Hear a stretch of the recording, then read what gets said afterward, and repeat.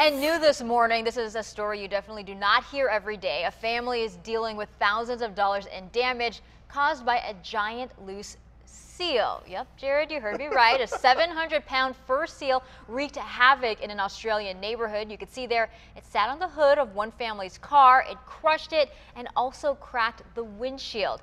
It then took a nap in their driveway, leaving the family stranded for several hours. After that, the seal wandered over to a neighbor's place before wildlife officers tranquilized it and removed it. Officers nicknamed him Lou Seal. You laugh, but that could do a lot of damage. It can. But you know, good thing nobody was hurt. The seal will be okay and relocated to a beach as well. All right.